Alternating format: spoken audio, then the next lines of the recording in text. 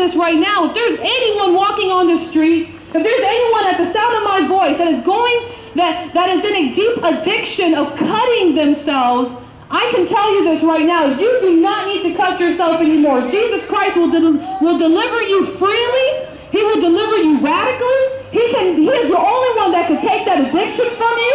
Because I know that cutting is a horrible addiction. You do not need to continue to cut yourself.